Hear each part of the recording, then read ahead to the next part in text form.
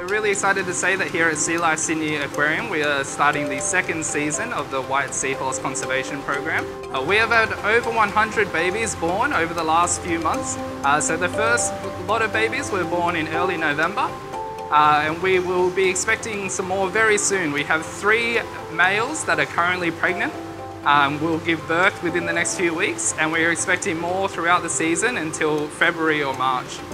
So the White Seahorse breeding program was launched because these white seahorses were listed as endangered. They were actually the second species of seahorse in the entire world to be listed as endangered.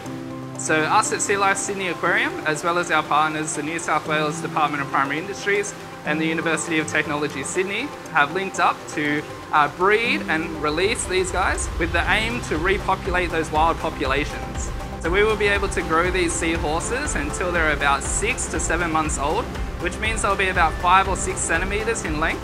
And that means they're big enough for us to tag and then release them out into the wild. So that way we can monitor them after they have been released, which means our divers will go out and check up on them regularly. You can come down to SEA LIFE Sydney Aquarium. We will have the babies growing nice and strong over the next few months until they are released in around March or April.